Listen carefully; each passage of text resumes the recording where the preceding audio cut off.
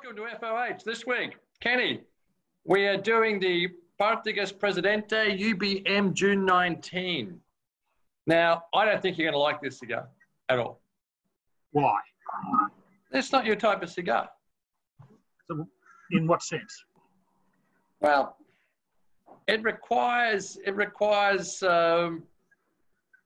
no prejudice, I suppose, in that I think it'll be too plain Partagas Jane. is one of my absolute favourite producers. And it does feel brilliant in the hand, doesn't it? I love the President. I don't like the the look feels so much. and I reckon I've come a long way in the last 5 years. Yeah, it sort of looks like we'll put the trainees onto this one, and they didn't quite get it right. But why would you say that? Why? That's what it looks like to me. How? Why? What's the flaw? I didn't say there's a flaw. It just doesn't quite look as though they got it right. But I have no prejudices as to the actual smoking of it. As a Partagas, I would expect this to smoke well. I'll be very disappointed if it doesn't.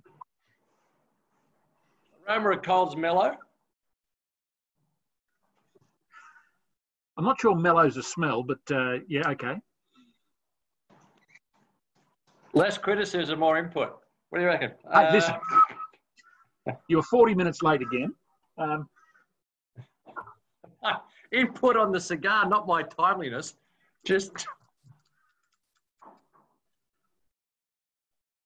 my draw is just a touch tight, which surprises me. I wouldn't have picked it. Open up a little bit more. Mine's pretty tight as well. Mine's perfect. Just open up a little bit more, Kenny. I've gone to about that level there. Perfect. Well, I'm anticipating it to open up fairly quickly once you start smoking it, because it'll move to the fatter area, the larger part of the ring gauge, for the professionals amongst us. You're on the ball today, aren't you? Really? That's why you get paid the big dollars. Is those sort of insights, Ken, that people really come to OH videos to hit in. All right. You're going to poke the bear today, really? Seriously? Now the big part that the world wants to see you like this cigar. Let's go. The world's often disappointed, isn't it? Has been of late. But, you know, this is where the magic happens. Here we go, people. Producer, I should sit still. Is it matches? He's got the matches. We can't see, Ken. You watch, he'll drop it on his pants. Well, come on, Ken. Eventually you got to get there. You'll never know. We'll come back to you at the end of the first third.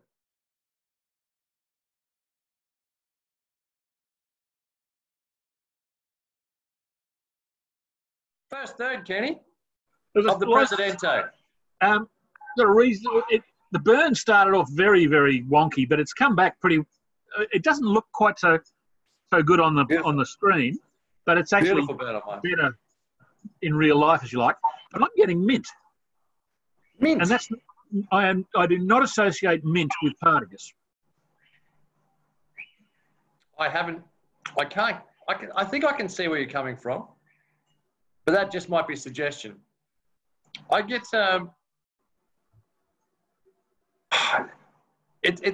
I get a little bit of leather to the Partagas Presidente, a little bit of young leather, not old leather, young leather to it. Yeah, yeah. There is I get there's a woodiness there at the same time. But it's not cedar. A little bit of coffee powder, like not great rich coffee, just coffee powder, just a bit of Nescafe. Yeah, there's a little bit of almost coffee grinds. Exactly right, but not deep rich coffee, yeah? No. And almost a light dusting of that sort of cacao powder. Yeah. Just under mid-body, very, very pleasant. Mine's a bit more than that. Mine's sort of at least medium, I'd have it. Yeah, mid-body, just under mid-body, yeah, medium. But it's pleasant. It's better than pleasant. It's good.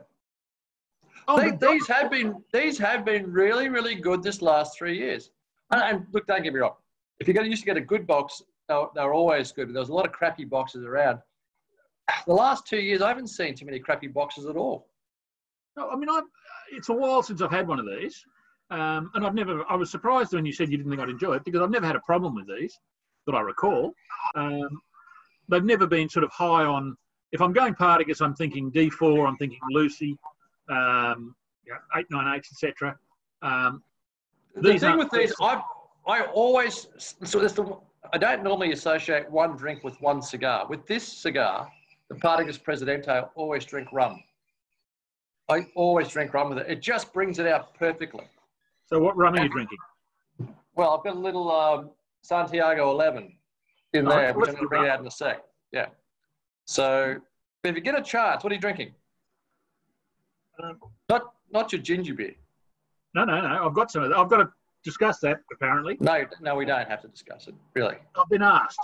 What's that? This is the Monkey 47, but it's not the standard. This is the experimental one they do, the barrel cut from I'll try that again. Mulberry barrels. They make about 500 bottles. Good. Oh, fantastic. Monkey 47s are fantastic. The interesting thing, I was talking to my editor she's over in Switzerland and she was in Germany, which is where it's from, and she went looking for some of these. And here, the standard is $90 and the slow gin and the mulberry cut are both 100. In Germany, she was saying when she tried to buy them, the normal is 35 euros. The mulberry cut was about 100 euros. There's almost no difference. That's a good little arbitrage market there. Hey? Indeed, yeah. Done. We'll be back with you at the end of the second third.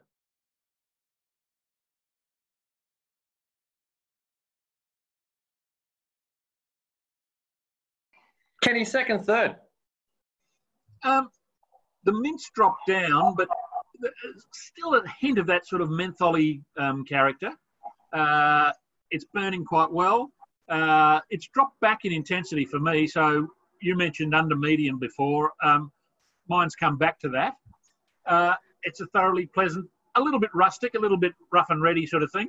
It's not, you're not sitting here thinking you're smoking something wonderfully refined, which is okay, that's fine. But I'm quite enjoying it. Mine's gone up to medium. But you're right, there's a touch of rusticness to it. There's a touch of charm. Oh, yeah. There's a real little charm to these Presidentes. I think everyone should have half a dozen Presidentes at least in their humidor. There's a beautiful little charm, and I love the feel of them in the hand. You know, and after weeks of smoking like 50, 56, 58 gauge gargantuan cigarettes, isn't it lovely to have a figurado that just is so comfortable? Well, I mean, you left me some Corona Gordas for confessions, and I did the Siglo 4 the other day. I mean, I think it was the best Siglo 4 I've seen. It was just beautiful, and it was perfect size. I love the size. I like Robustos. A little bit fatter, but not too fat. They're fine. They're good. I thoroughly enjoyed those.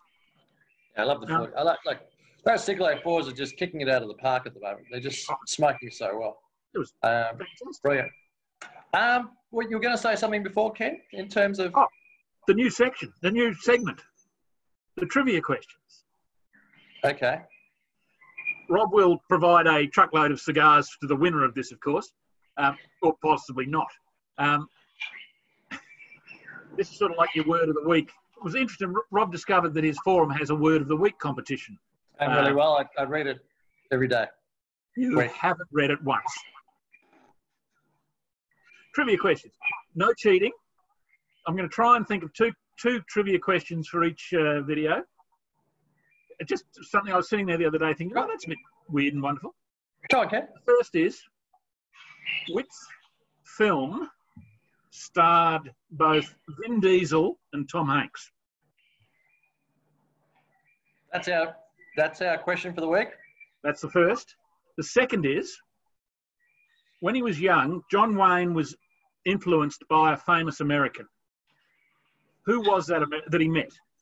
Who was that American?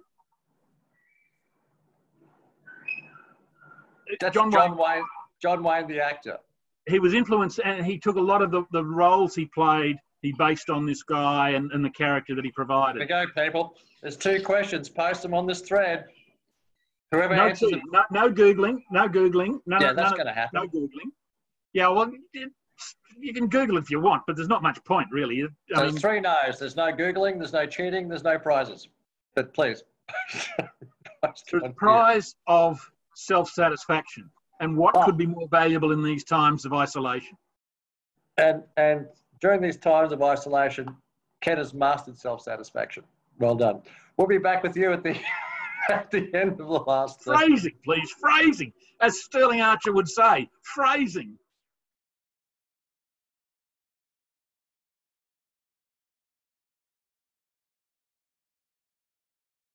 Let's wrap this up, Kenny. Been a good cigar for the afternoon. I've thoroughly enjoyed it. It's taking along nicely. It's getting some of that young character come through now, a little bit of heat, but muddled. It's muddled in this last little bit. There's not too many discernible flavours. It's muddled. It's a little bit of a dirty tobacco taste. That's a bit of the young cigar character. It certainly improves a bit of time. I'm a fan of the Presidente. I really am. I think they're inexpensive. They're good. They work. They're old school Cuban cigars in a lot of ways. A nice, pleasant cigar. I can imagine, I don't know how long they've been around, but I can imagine 20 or 30 years, the blend was probably richer and more powerful. I suspect that they've toned it down. That's just purely a guess. Well, like a lot of cigars, you don't need to put them down for 5 years any longer to make them smokable. You can smoke them young. But you could put put this this for 5. June 19. Yeah. Put this for 5, it wouldn't be a problem. Yeah. Now, are we doing this other one as well? Because honestly, I'm just a bit worried. This thing, really? It's not as long as my finger. I will certainly do that. Stuff coming up my nose. We'll do that after this one here. And I think you're going to be blown away. I might be, but seriously, if I sneezed, I can get longer things than this. That's not where we want to finish this review, but we will finish this review. Also, our friend who asked about it, the ginger beer. I'll do this very quickly. And Steve, he's asked that this not end up on the cutting room floor. You got 30 seconds. Okay. Basically, I was given a ginger beer making thing by the family ages ago, and I finally got around to using it. You basically need a great big thing like this. You get a saucepan, you put in whatever the quantity of sugar is.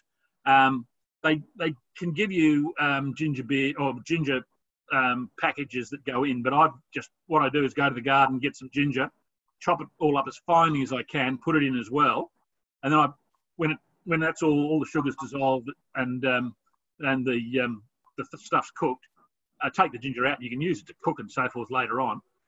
You put that bit of liquid in your pot, your big pot. You fill it with water. You whack that in the top of it. And I presume you can buy those fairly cheaply. And for the next week, it'll just bubble away happily. Once it stops bubbling, you then put it in your various bottles with a little bit more sugar to give it a bit more of but all mine have come out completely dry. They're not sweet at all.